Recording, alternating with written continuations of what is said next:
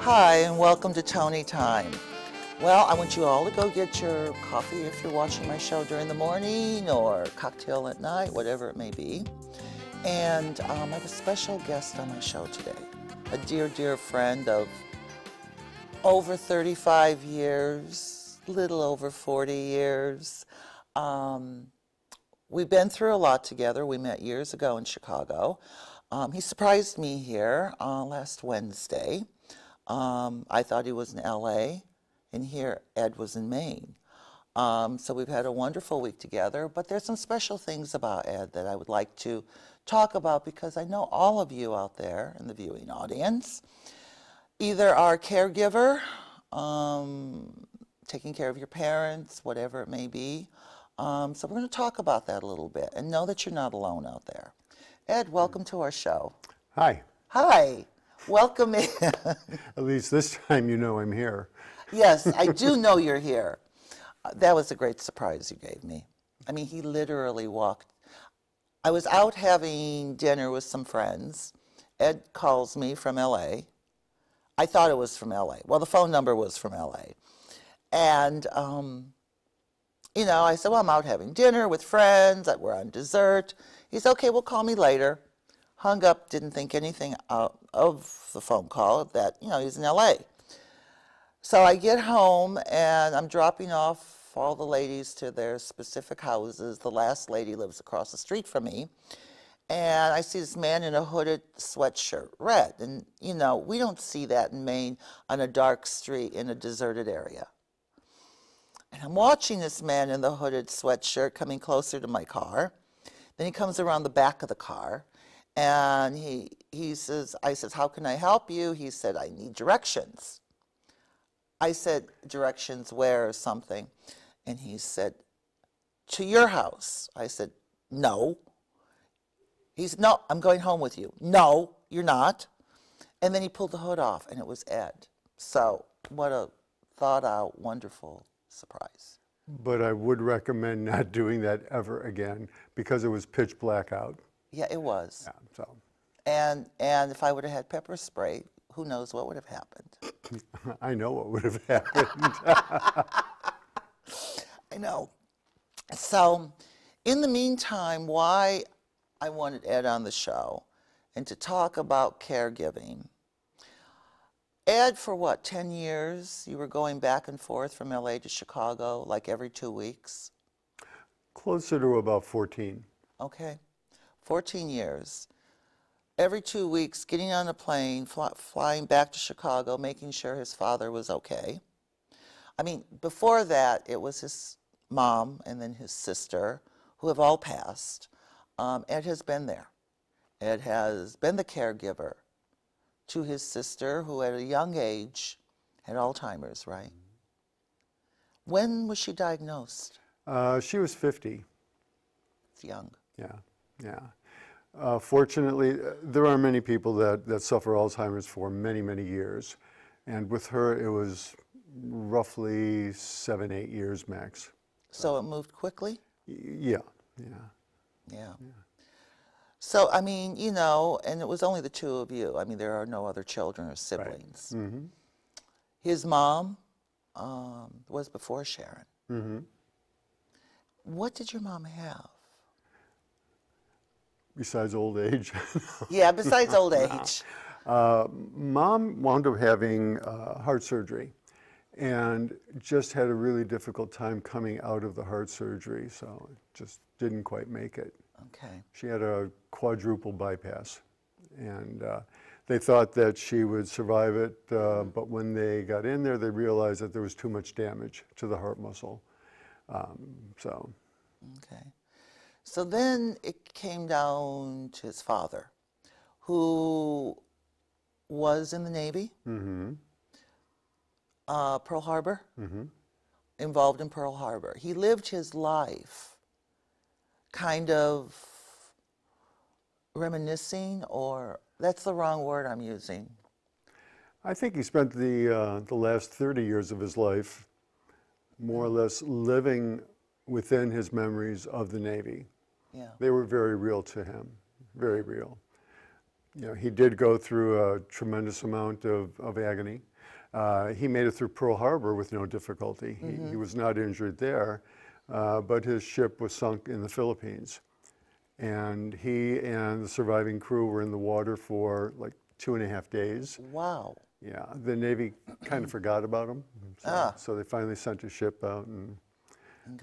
But he had lost one shoulder, half of the other shoulder, shrapnel, everything.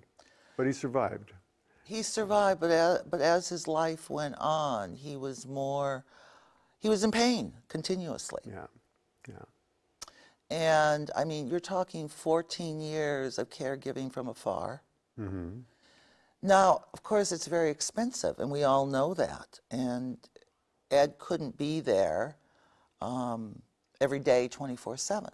So you did hire some caregivers that came in.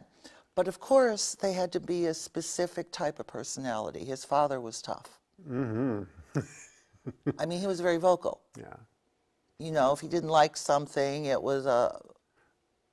Well, the hardest one was the first, because that was my mom and dad both came out of a nursing home on the same day, rehab nursing, and they had never had anyone in that house to help before that. Yeah. And they come home after being in rehab, and here is this stranger who is there to care for them. And that was very, very difficult for them, very difficult. How did the caregiver, I mean, did she kind of fall into place after a while? Did she get the personalities? The first one was there for roughly a week. Oh my. Unfortunately, it was a male. Okay. And Dad could not tolerate another male in the house. So, it was a very, very new experience for them. Dad, of course, was still the head of household, and having another man there was very difficult. After that, wound up hiring a caregiver that worked out great. Yeah. I was very fortunate. For all the years that I had caregivers, most of them were absolutely fantastic, just fantastic. There were a couple that were not as fantastic, but it's your responsibility to keep an eye on things and make sure everything is being done right. Yeah. So. Exactly. Yeah. And of course, after your sister passed away, and then it was just really you and your dad. Mm-hmm. And because he was a proud man, because as Ed said, to have another man in the house taking care of you after being in the military, that's very difficult. That is just hard on the ego. But as your father went on, and I mean, it took 14 years until he literally kind of slowly digressed. Right. Yeah. I mean, every military function in Chicago, he was one of how many that was still alive? Well, he passed recently, and I think he was one of 3 surviving Pearl Harbor survivors within the Chicagoland area. So they're going very, very quickly. Well, yeah, and I mean, his father would look forward to going to any event the mayor of Chicago was having for the Pearl Harbor, you know. Every December 7th, there were a number of different gatherings, and Dad did try to attend as many as possible. Well, you also made sure he got in. I mean, Ed would fly in there for a while, taking his dad to these, because he knew how important it was for his father to be a part of that. Yeah. And his father, I mean, he was getting attention, I think it was, for what he did. Yeah.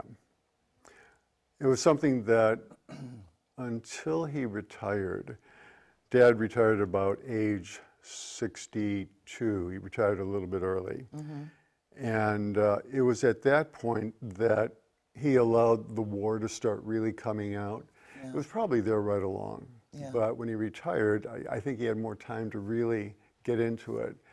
And he really did feel that the government really had not acknowledged everyone's service. Right. So, yeah, he was a big proponent for, Never forget, never forget. And he never forgot. Now, you know, I never asked you what your father thought of 9/11.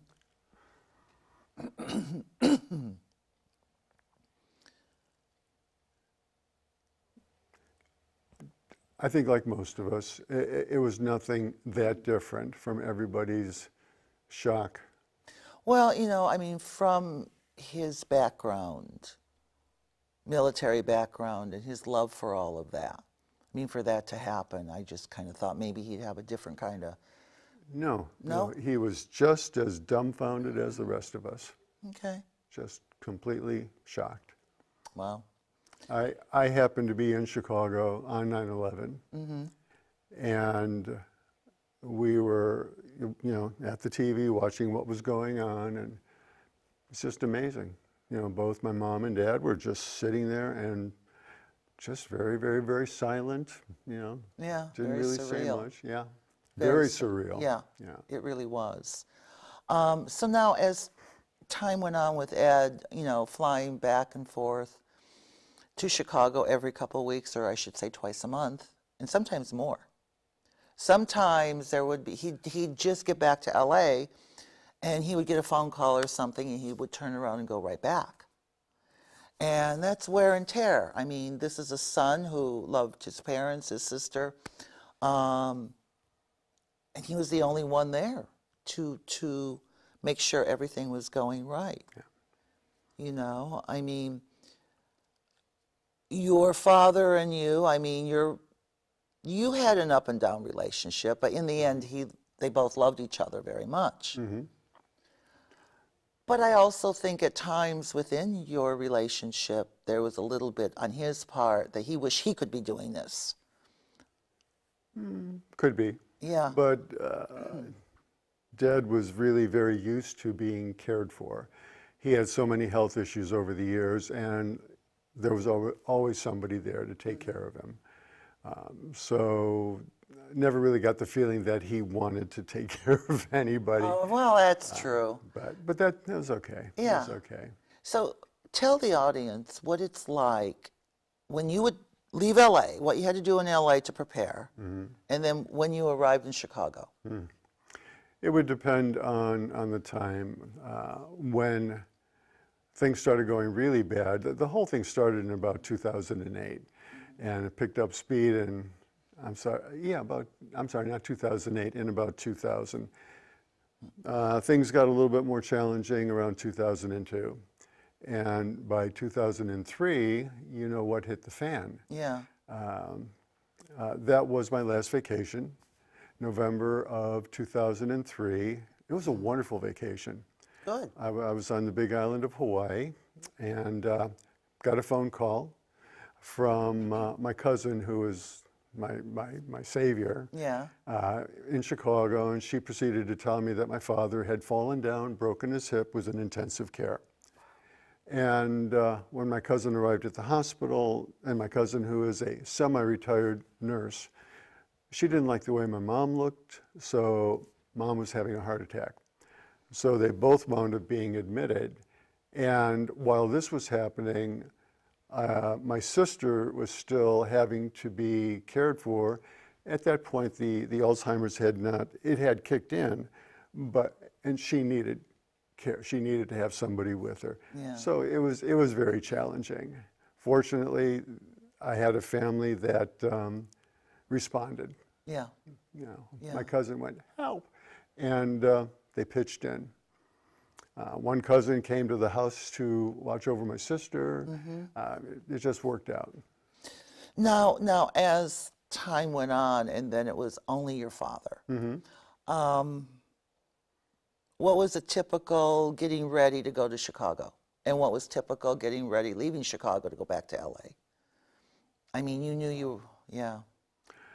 While I would be in Los Angeles, fortunately, I could do a lot via the computer.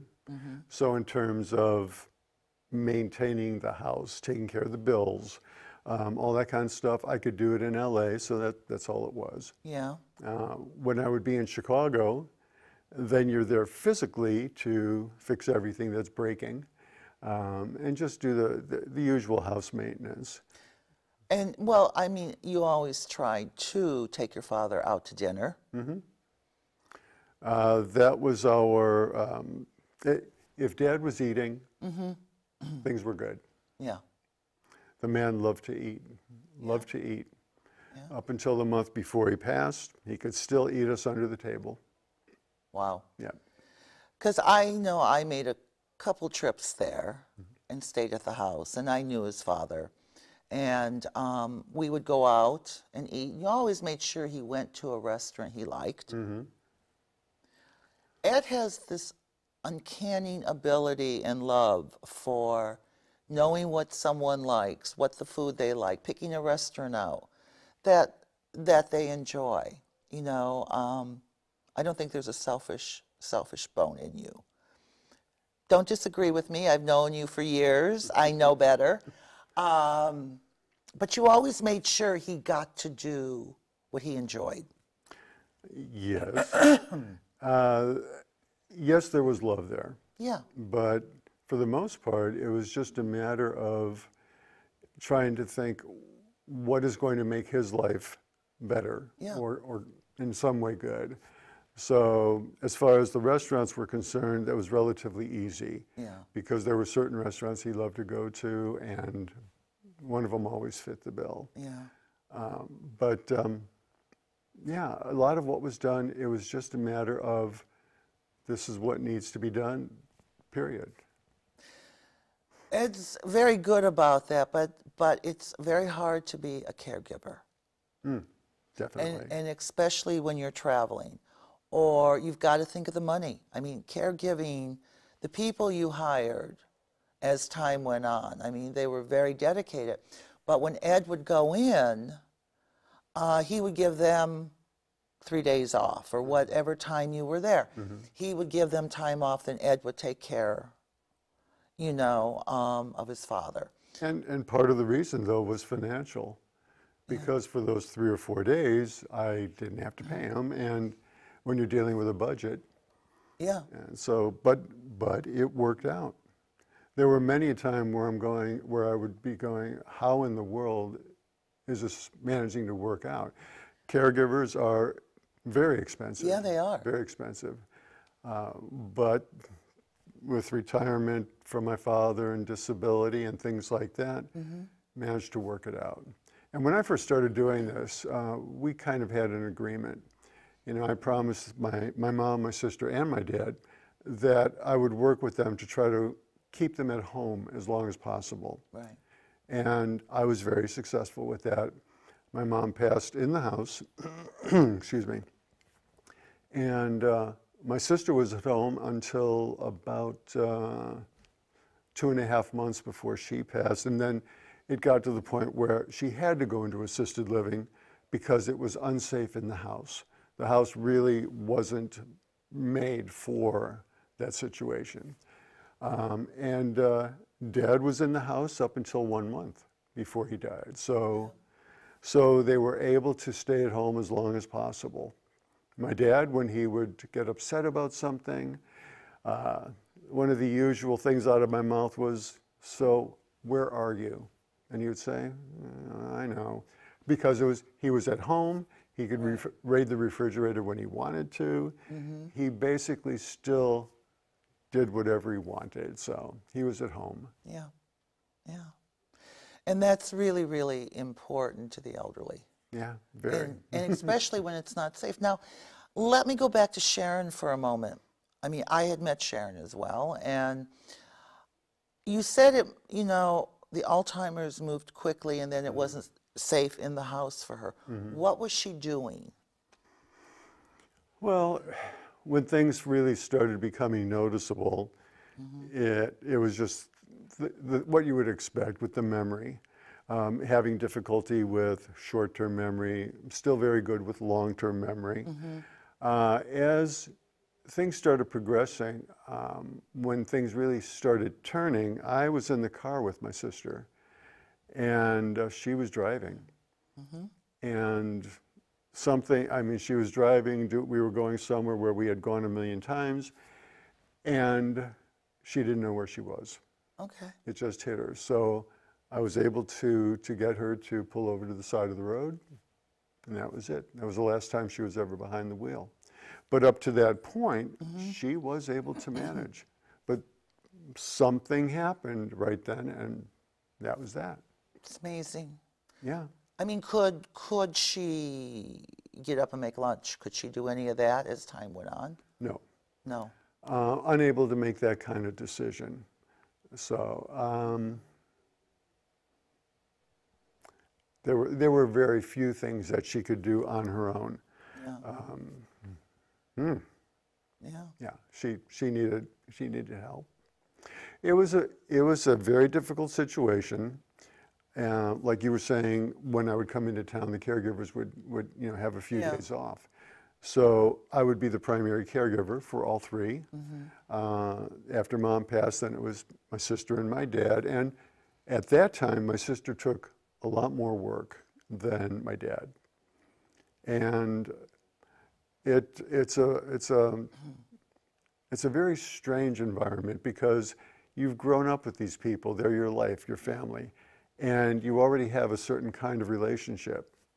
When things start happening like this, one of two things. You either continue to be a family member and go totally crazy, or you learn how to love them and pull back. You've got to pull back. You've got to look at the reality and not the emotions. And that's hard. Yeah. Very hard. Yeah. So. I mean, that definitely is. I mean, you're right. You brought up a point here about you're part of the family, but yet the emotions, seeing the deterioration of your family, and yet you're the only one there, and you do have to control the emotions. Very much so. And with Mom and Dad, there's the role reversal. Yeah. And that's very, very difficult to deal with. The first time I took care of paying the bills, my father was just livid. When all of this really started crashing down, I had come into Chicago, and I had a family member who had kind of convinced my dad that I was stealing him blind. Oh, jeez. And it was so bad that I had to take my sister and go get a motel. Wow. I could not stay in the house. Wow. Fortunately, that only lasted for one trip. But it was just the idea. He was not fully not understanding at all what I was trying to do. And he did not control the last penny. So. Yeah. I mean, when you're dealing with very independent people, and all of a sudden you have to hand over control. Yeah. And then a family member comes in and says, you're stealing. I mean, it's very sad. It's okay. I didn't blame him. I blame my family member that started the whole thing. Right. Well, I would too. So. I would too. So, I mean, of course, when you start stepping in and doing that, taking over the bills, taking over things, I mean, and then you have your own things back in LA. That's a handful. Yeah. and there's no easy answer, no easy way to deal with it. It really is just a matter of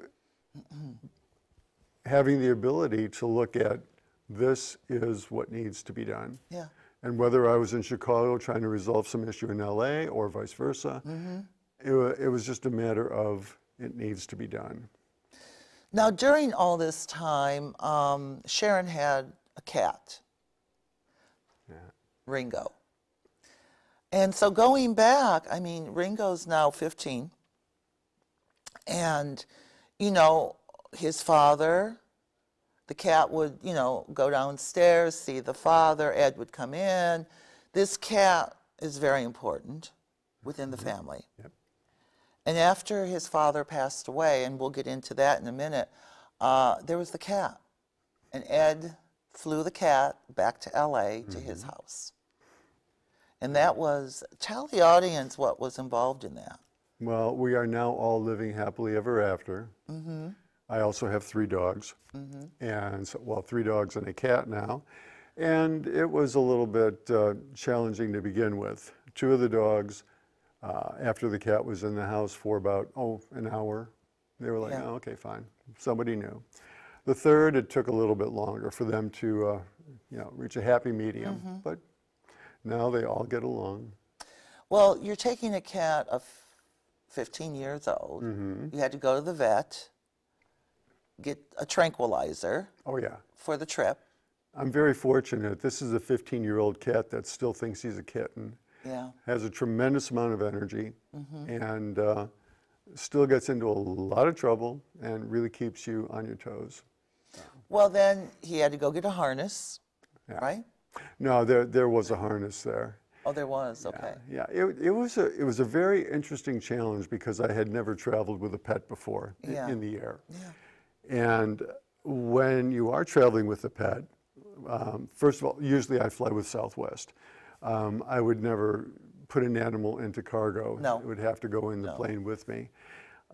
When you're going through security, the TSA requires that you take the animal out of the pet carrier and hold them while they take the pet carrier and put it through the screening.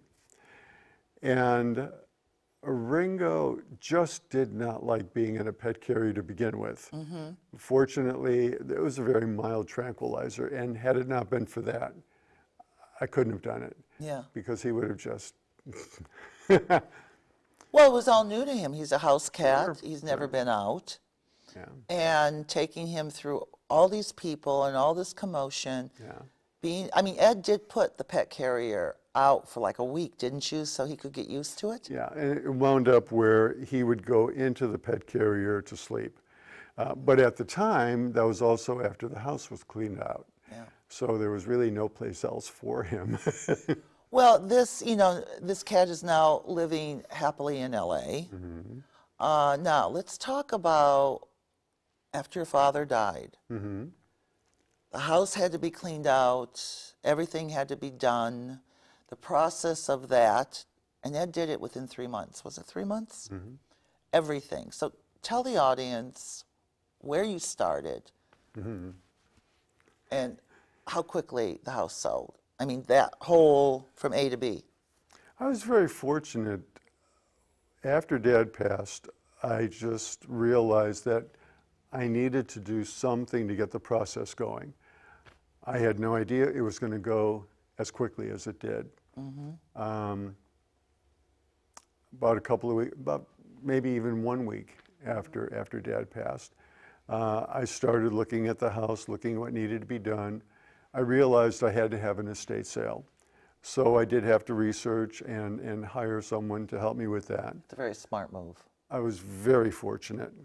The ladies that came in to help me, they knew exactly what they were doing. When you are clearing out a house, it is amazing what comes out of the nook and crannies. But there were roughly, how many years worth of collections there. And it was also from my mom, my dad, and my sister. So it was 4 lives. And there were a couple of things from me too, but. Yeah, you're talking 4 lives. Yeah. Doing that for. Yeah, well, actually, there was some grandparent stuff too. So, Okay. But they went ahead and helped me clear everything out. They also went ahead and staged everything for me for the estate sale. Turned the house into a complete, unrecognizable space, but it needed to be done. It was a very, very difficult situation. I helped them all I could with preparing for the estate sale.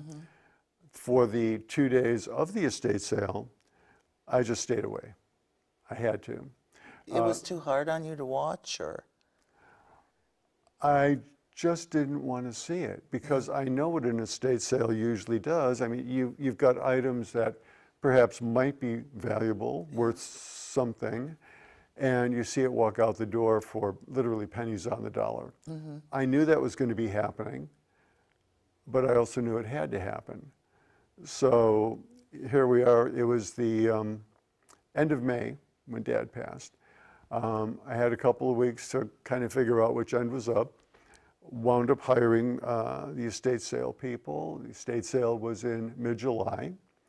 After the estate sale, then I had to work on getting the house cleaned up and prepared for market. So did you go to a real estate agent right away, or did you wait till after the estate sale? This was before the estate sale. Okay. Again, it was very fortunate. The realtor recommended a lady for the estate sale. Good. And she came over, checked things out, and she right up front said, you know, this is a little bit much for me. She was much more of a clean out Yeah. rather than an estate sale. She said, but I have two ladies that I work with that are really, really good with this. And I said, okay, well, great. And she said, let me give them a call. And she did. And they literally walked from next door over to me. There were, well, I'll call them new neighbors. They had been there for probably 15 years. But because of me not living there, always just kind of visiting, I never met them. I never knew them. And I knew that they had an antique store in the area, Rosebud Antiques in Countryside, Illinois. They were terrific. Yeah. But they came over, and so we finally got to meet. And I had interviewed other companies, and I lucked out. Yeah. So again, it was through the realtor. After the estate sale, I had to get the place painted. Realtor recommended a handyman that does painting. It wound up fair price, excellent job. So again, I lucked out. Yeah. There were a couple of bumps in the road with some things, but for the most part, it just really worked out. Didn't you have to take the carpeting up or something? We were fortunate in that there were hardwood floors underneath the carpeting. Okay, were they in pretty good shape, or? Yeah, I mean, they needed to be refinished, you know, but for the most part, they were in very good shape. So that was quite a job, but it was worth it. So by that time, I mean, you stayed in Chicago for that whole time. Well, that particular, I was there from roughly mid-April until mid-August. Okay. I did take one trip back to LA. But that was for like for a 2 day. days. 2 days. 2 days, yeah. Yeah. But yeah, it just took that much time. And when you are the only family member left, there is no one else that's going to do it for you. Yeah. So I just stuck with it. Again, with the house went up on the market. It was on the market 5 days. Wow. You know, well, I worked with the realtor. We priced it very fairly. And just, you know, 5 days. What location in Chicago is the house? Well, it's in the southwestern suburbs. Okay. Called Countryside.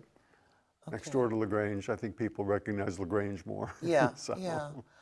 So the neighborhood was a good location for people, or was it schools? Was it the people who bought it?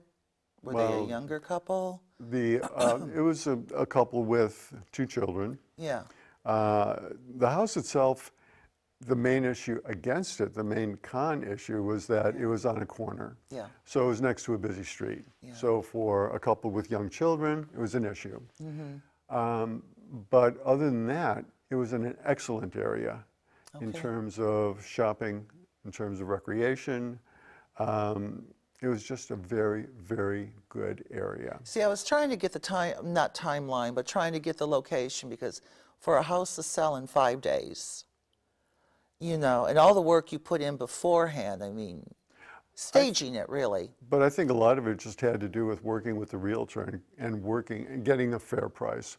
There are other homes in the area that went up on the market when my house did. They're still on the market. Yeah. So the realtor and the realtor did a good job. Yeah. So. And that was good, because, I mean, I look for, well, we talked about this on the phone. I said, look for people who have a lot of sold signs, the realtors who have that. And because you know they're proactive, you know they're going to move on your property. Or you look around to see a sign that you even recognize the company. Yeah. And that's really what happened. In the neighborhood, there were 2 homes that were being handled by Coldwell Banker. Yeah. And all of the other homes up for sale were being handled more with local companies. And I'm familiar with them, and I knew that they were nationwide and would have more resources. Sure. And so that's why I went with them. But again, it was just, it worked out great. I mean, the realtor was just, I mean, it's just so nice and even, just beautiful. So as a caregiver, there's a lot you have to think about. From the time your parents or your loved one gets sick. All you have to do is realize that if you make the commitment to help them, Yeah. you are giving up your life. Yeah, true. Which is a very, very difficult thing. I was fortunate, if you will, to be in a situation where I could do that for them. It wasn't an ideal situation, but it worked out. Yeah, I mean, it was hard for Ed to have a normal life in LA because he had to leave. Yeah. So to have any consistency in his own home for 14 years, you couldn't do it. No. You couldn't do it because everything is, well, I have to leave on Tuesday or Thursday. You know, so for 14 years, there was no consistency in your own personal life. That does take a toll. Yeah. And like you said, once you make a commitment to a family member, friend, loved one, it's a commitment you make. I mean, here you have one person left to look out for. In the end, your father. And you know, don't get the wrong idea in thinking that, oh, I just love my family so much and all that. That wasn't it. They were my family. I did love them. Yeah. We had a difficult, challenging relationship for most of our lives. But when you see the people that are your family, that you love, when you see them in need and know that there's not going to be anyone else to help them, Right. you do what you got to do. But I know a lot of people, I mean, I feel the same way as you feel, but know a lot of people who just never would do that. And that's their choice. Exactly. That's their choice to do that. If I am talking with someone that has that kind of an attitude, I respect that decision, because if you do the way I did it, Yeah. you are giving up a lot. Yeah, you are. And, you know, if you're a type of person that has an active, good life or whatever, and just, then that's fine. Yeah, I mean, there are people. I did have an active, good life, but. He did have an active, good life. Did, yes. But, you know, I really wanted to do this show with you because there are so many people here in Biddeford, well, everywhere, where, like you said, the roles reverse. Yeah. And you have to now take over your parents. The one thing that I learned very early on, take your emotions and leave them outside. Because when you're dealing with that kind of a situation, they're not the people that raised you. They're not the siblings that you grew up with. They are family that are in need. And they're not going to act the same way they're not going to act the way you expect them to. No. And there's nothing like family to hit all the right buttons. Oh, I know. And you have to recognize that when they're hitting the buttons, it's because they're confused, you know, they're angry, they're, you know, whatever. I mean, and that's very true. I mean, there were many times Ed and I would get on the phone, and I mean, I could just hear it in his voice. You were worn down. But again, you can be worn down, but you have to come back and regroup. You know, I mean, it's true. You have to leave the emotions at the door to make logical decisions. One thing that probably helped me more than anything else, when my sister really started advancing with the Alzheimer's, I happened to find a support group in Los Angeles that I would attend when the scheduling would work out that I could be there. So, And it was a support group for caregivers dealing with mainly seniors and with dementia, Alzheimer's. And I think that's what really saved my sanity, because there were so many things happening. I didn't know what to do. Yeah. You go to a support group and you got somebody saying, my mother did this or my father did that.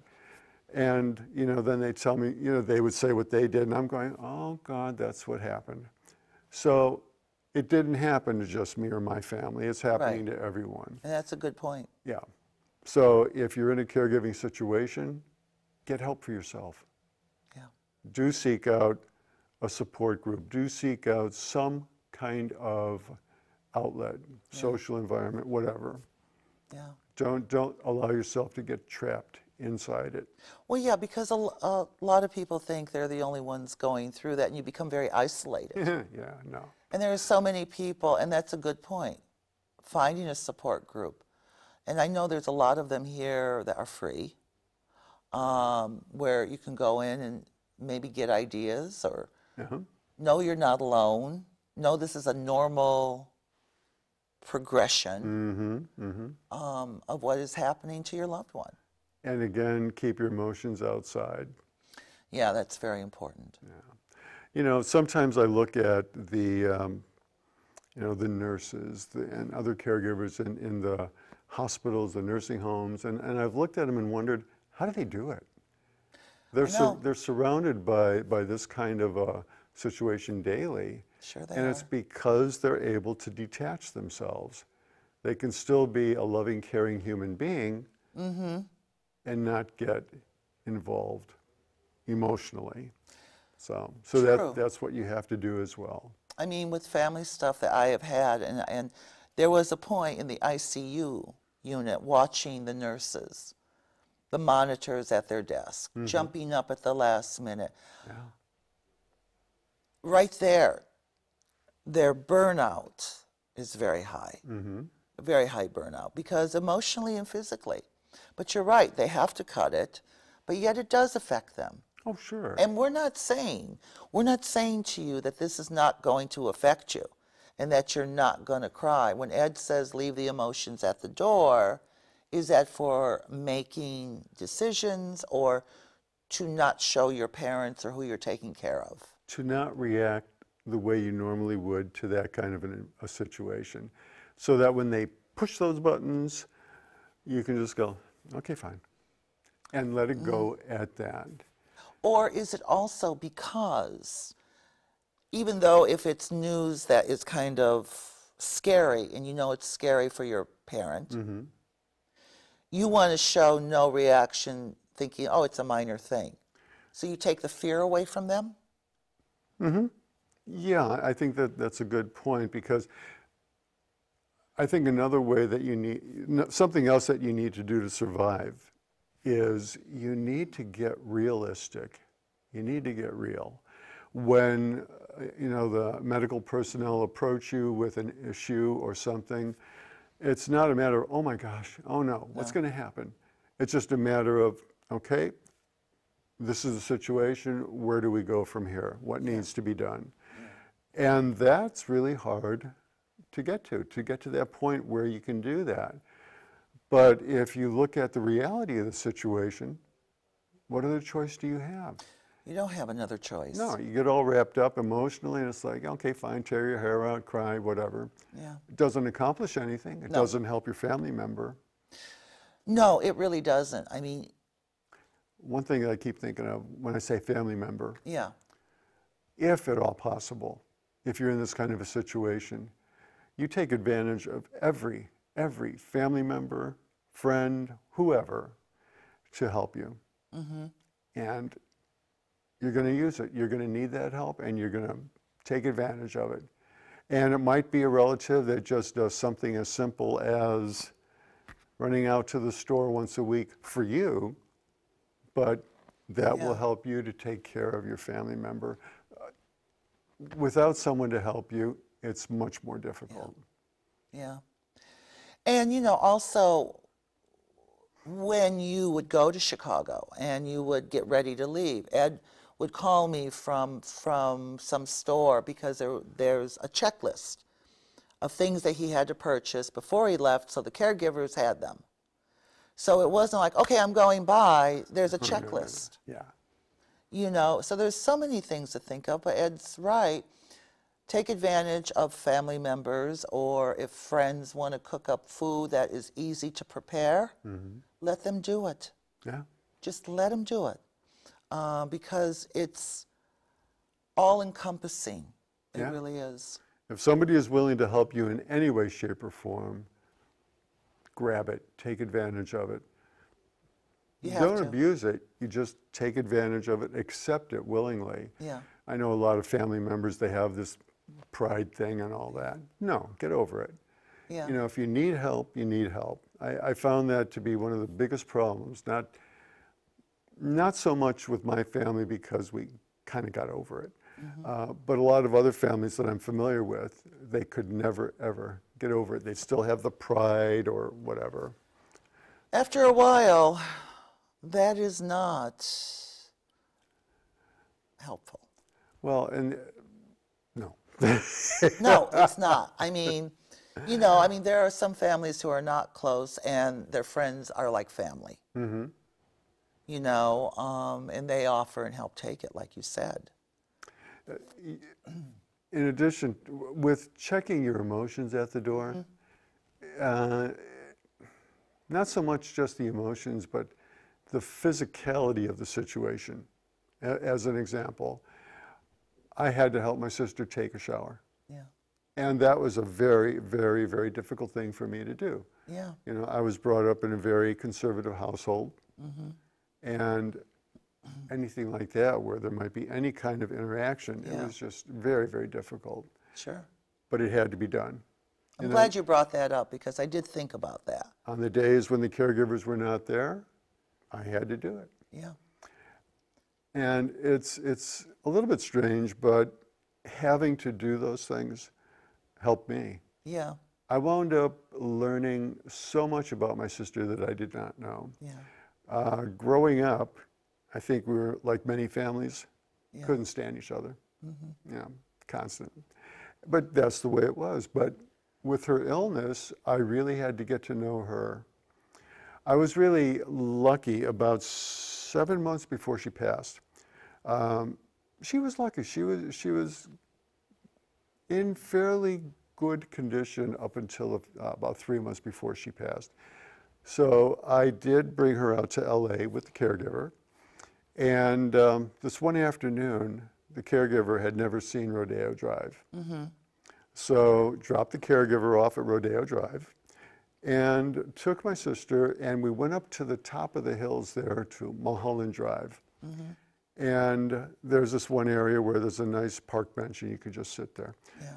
And so we got out and sat there and talked for maybe a half an hour before the wind drove us nuts and it was cold out. But she was having a good day. Okay. She was very, very lucid and had an absolutely amazing conversation with her. So it's things like that. It's that one moment in time you caught. Yeah, and that's what makes it all worth it. So. Well, we're getting close to the end of the show, but I mean, I think people who are watching this show, I think they really, really will enjoy it because a lot of them are going through this. And, you know, checking your emotions at the door. I mean, I know a lot of emotional people. Yeah, well, we all do. But it's very important. I'm living proof that you can survive the situation. I mean, think about this, everyone. You've got 14 years of back and forth from LA to Chicago, from a mother to a sister to a father, having to watch and cross the T's and dot the I's for that long with your sibling and your parents, and changing your way of interacting with them, being a caregiver to them. Your thinking has to change. Yeah, you got to be the adult. That's rough. I know. I hate being the adult. But you also, I think you really also have to kind of, you love them, or whatever issues you have, or maybe there isn't a great love, or there is a great love, you're the only one left. They are human beings. They need help. And I know with Ed, well, I know I was there through all this, that he gave 150% of himself and his life because he couldn't live with himself any other way unless he did that. I mean, you really couldn't. Yeah. You couldn't. So on that note, I want to thank you for being on the show. Thank you. And letting our viewing audience know and educate them from your point of view, what you went through. Hopefully you picked up a lot of tips here. And find a support group so you know you're not alone.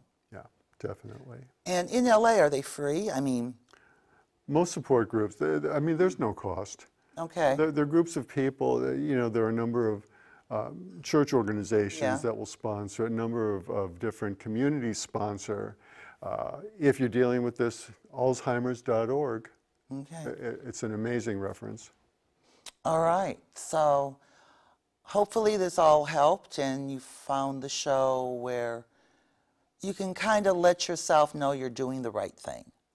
Or if you feel you're not doing the right thing, this might give you a few little guidelines. So in the meantime, you'll come back to the show when you come back to Maine again. I sure hope so. Okay, you will. And I want to thank our viewing audience for taking the time watching Toni Time. And we'll see you soon. Bye-bye.